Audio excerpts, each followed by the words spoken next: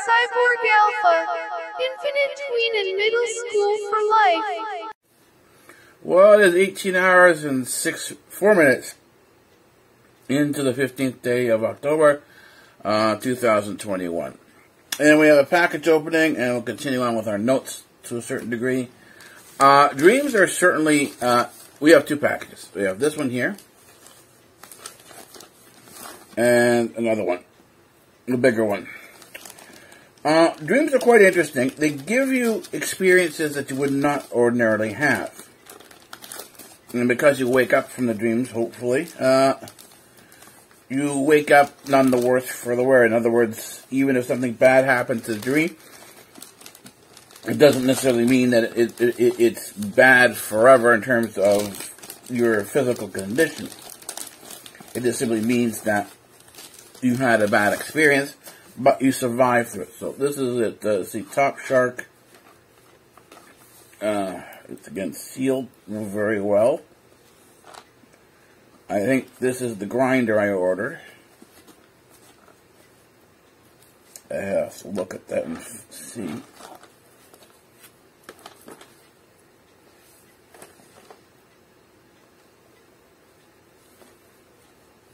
Yeah, it's the grinder I ordered. And that's kind of what happened the last couple of dreams, well, I say last night, but my last night. And it gave me some good insight into how certain things exist. I'm not going into the details of the dream because sometimes it's not a necessity to go into the needed details. But it allowed me to experience things in such a manner that I began to understand some more of a particular situation that I never really had before. We often talk about knowing things, but a lot of times our knowledge is sort of insufficient in terms of what we think one thing is as compared to another. And then we go on making pronouncements based on this sort of experience, this sort of knowledge. Even though fundamentally we shouldn't be doing that because, well, our sort of understanding is sufficiently minute. Where in a dream you can gain more knowledge than you typically would because you gain more experience. But even there, sometimes you have to be careful with the details. Because there could be things that, one, other people don't want to hear, but two, people could have a problem with. And this is sort of what I'm finding over and over again, is that the younger people today, and I shouldn't say the younger people today, because this includes people who are older as well, who have no connection to history. And when you don't have a connection to history, your understanding of what goes on in the world is very limited. But yet they can't seem to understand this, that they have a limitation to their understanding. This package is very hard to open. And there's in many cases, as I said before, when I was talking to someone who is involved in a number of these conspiracies, and a lot of people are. It seems to be the more technical a person is in terms of their existence, that they end up. It's another. I got another one on a sale. I got another.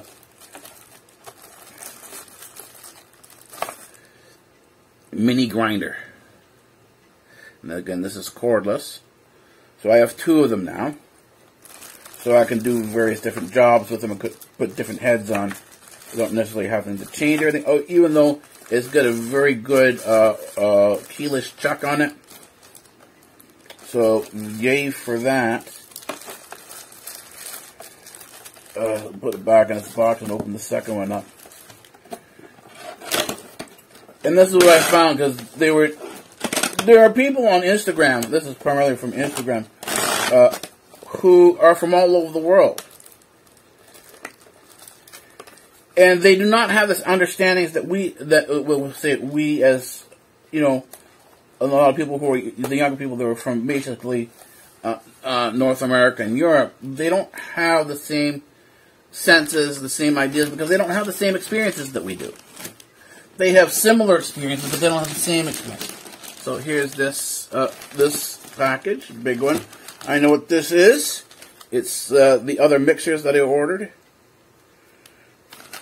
So this will hopefully resolve a particular problem. That was much easier. And one case, this was these Russian dancers, a ballet, were using what people thought to be blackface. But they weren't careful in looking at the costumes. And what I had to point out to one person who was offended by, and this was one white person who came into this.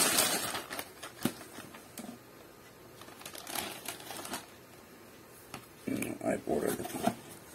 They sent me the wrong console. Anyways.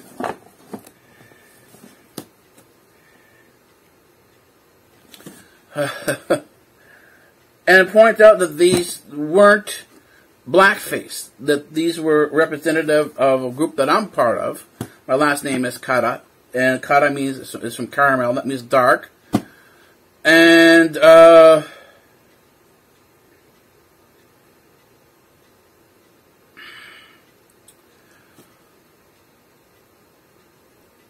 we are Asiatic. We're dark Asiatic people. We're Asiatic Greeks, Asiatic Syrians. The Persians are like this as well. They're dark Asians. And so the costumes were Persian costumes. So they were doing a dark Persian. And the Russians and the Turks, who were Persians, have a long history together. And so this was a ballet performed within the sphere of this sort of Russian history, where there were the interactions with the dark Persians, the Asiatic Persians, and so this is what this was. And just the way in many cases girls, if it's all ballet and they're all girls in the ballet, there are certain girls who will dress up as guys. There was, of course, part of the costuming that will also be darken the skin with some form of makeup. This is performance art. The person who was commenting, I guess the younger person, didn't understand this and was horribly offended. But they were offended because they didn't understand the history. But you're not going to be able to explain it to them because they don't have any sense of history. They don't have the sense of history. That's not there. It's not within their scope of experiences. And so they're going to be lost with that. Anyways, I think that's going to be it for now. It's about 10 minutes in, so I do have to fix this up to photograph it, and I don't have any way to get up to return it, so I'm just going to have to inform them that I won't be accepting the package and get my money back, or have them send me another package that is the proper one. Anyways, that's it for now. I will see you for the transition. I won't be outside. I might be outside because it is raining outside. There is a place I can go that I can sit inside and watch the rain and watch the weather at that point in time. So I might do that. It depends. Otherwise, it's going to be back here for the YouTube Stroll. I'm at the Yowie Vlogs right now, and we'll continue on from there. Well, it is about 5 hours. Well, it's 25 hours and 27 minutes into the 16th day of October 2021, and I'm back here. It's time for another transition. And I do have the ability to vlog, sort of. I'm back in my oscillating mode again, which means I'm not getting a straight sleep. I'm getting maybe 3, maybe 4 hours worth of sleep. Then I'm awake again for a period of like 3-4 hours. Then go back to bed again. Sleep again for about 3-4 hours. This happens every once in a while. It's a type of crash. A type of sleep deprivation crash.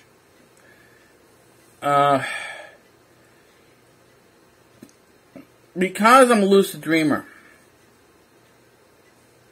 and the work continues while I'm asleep, a lot of times when I wake up, there's nothing left to do in the dream. But more often than not, it's not that there's nothing left to do in the dream specifically. In other words, the dream just sort of finished itself. It leaves you with questions in terms of how you manage things, how you dealt with the experience that went on, and what experience went on. That the mind becomes active again, and you don't go back to sleep. You simply have to sit up and sort of work through the thoughts that you have, the thought process. And this sort of is how a large chunk of research is done. When you're working on a project, it takes months and years to sort of get through things. Because the pieces come in fragments. You don't necessarily know how one piece fits with the other. And so it does become a puzzle because you do have to go through a number of different processes to sort of figure out what is what. And sometimes you don't. It could take you a year or more. And it's not that you get another. It's not that you sort of figure it out. You get another piece of the puzzle, and this sort of extra piece that comes in gives you a connection between one event and another event, or one issue between another issue. You know, and again, events don't necessarily have to be something spectacular or like in history. The event is arbitrarily defined as something that goes on at a particular point in time. That's an event. It could be how a system is switched on, how a system is switched off, how a part of a system is switched on, how a part of a system is switched off. These are different sort of events.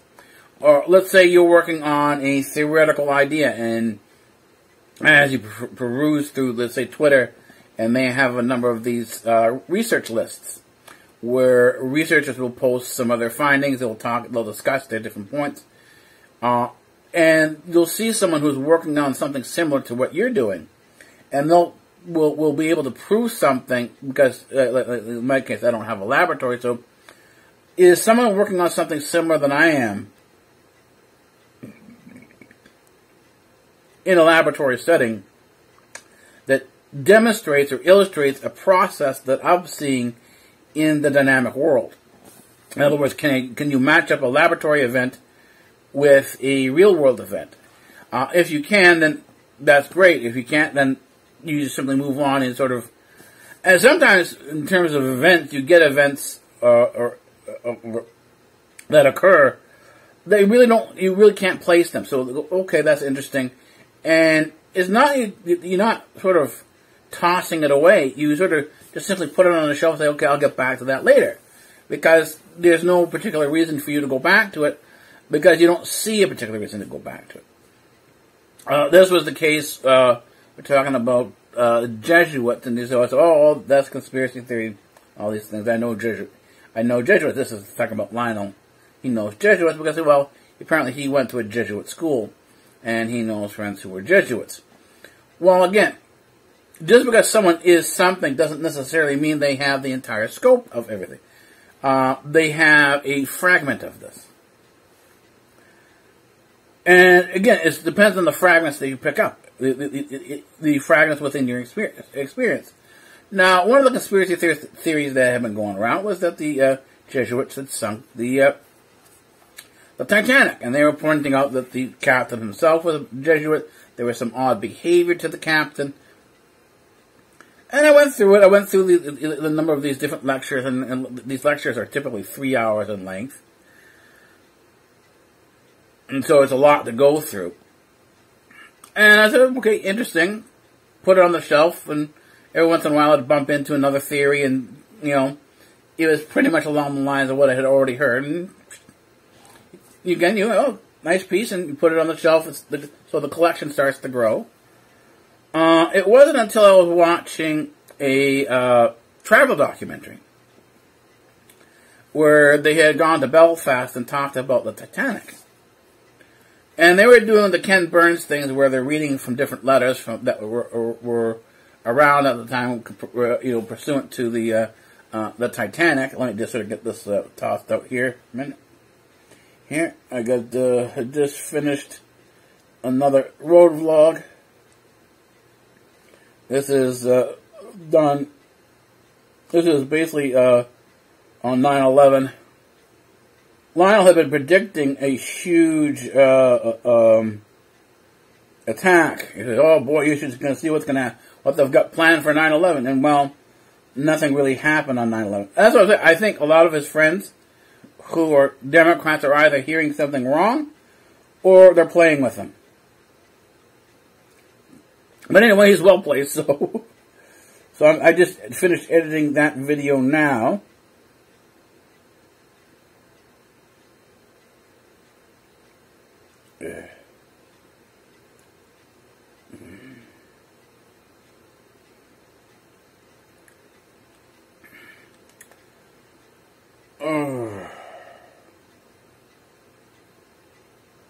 I just have to get it up to YouTube, so that's what I'm doing. Nothing, getting the upload started.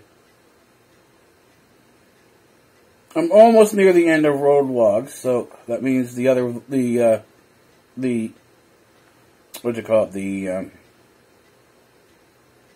observation vlogs will begin. As soon as the road vlogs end, that's when the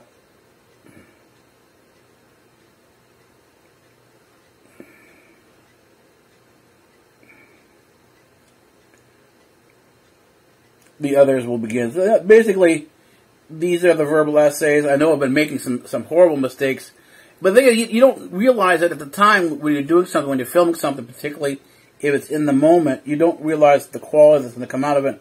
I realized that as I was sort of fixing up the camera, so it wouldn't be as bad as it was in terms of the position, that there was an issue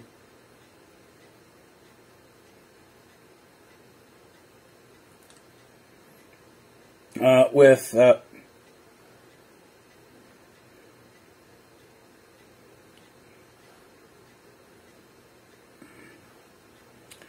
audio. I pushed the camera forward so that the new mirrors wouldn't be interfering with the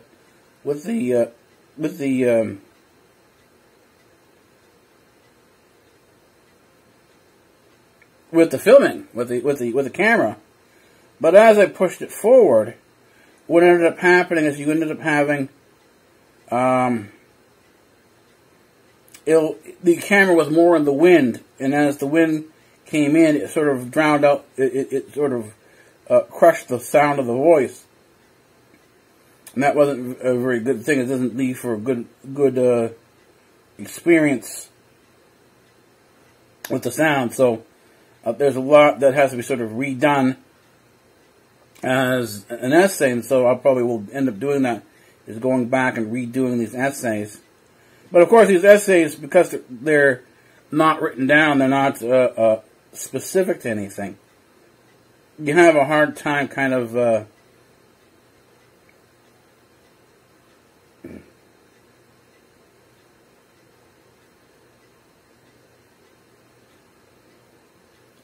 you have a hard time oh, it's hard doing this stuff at the same time. There you go. It's better.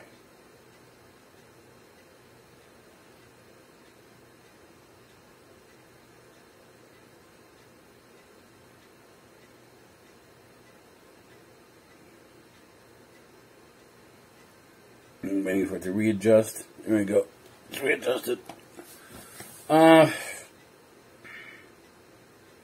Anyways, back to the Jesuit.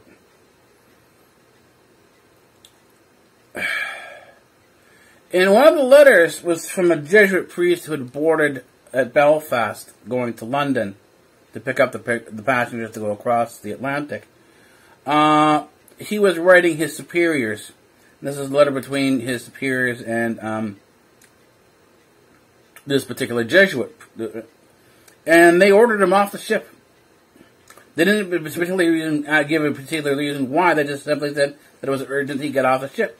And so even though he had his passage, his fare already paid by an American, and so he was basically going across for free, he got off at London.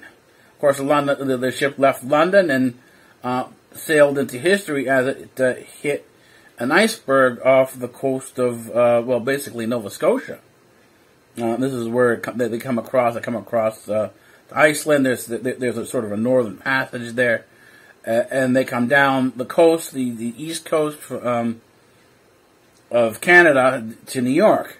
That was the actual path, and of course, off the east coast, in the northern Canadian waters, this is where you have icebergs coming down, and so there's a number of different things you have to watch out for in terms of the iceberg, because icebergs, even though you see them, a majority of the iceberg is underwater. You can't see it. So you would typically, as a steamer would give, or as a ship, you would give the iceberg a wide berth. You would go around pretty wide. But apparently this wasn't the case, and they got too close, and this is what ended up sinking the Titanic.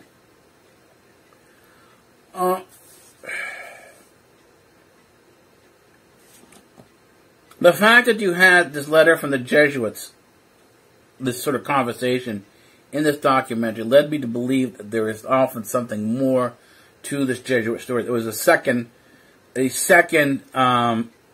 of indication. But then as time went on, I did sort of consider it and put it into a further category, to move the category from, okay, nice, I found something else. But it took another couple of years as I was doing the work on the history of calculus and the history of quantum mechanics, that in many cases, almost on a continuous basis, it doesn't matter what path I went down through physics, through calculus, I kept running into the Jesuits. And I kept running into them under this whole concept of something called Gnosis as Gnostics. And these were alchemists. These were a number of different offshoots of paganism. And they began to realize that the plausibility that the Jesuits could have sunk the ship, that they would have had motive and means to do so, that it now went from an implausibility to a plausibility. Plausibility doesn't mean that they definitely did this. It means it's likely they could have done it. In other words, they had the opportunity to do so. But you'll never know, because there's often bits and pieces that are missing in history, just like everything else. And so you never actually get the answer, but you approach it in the limit. And this is what calculus is. And most of your cell phones, everything else, works off of that basis of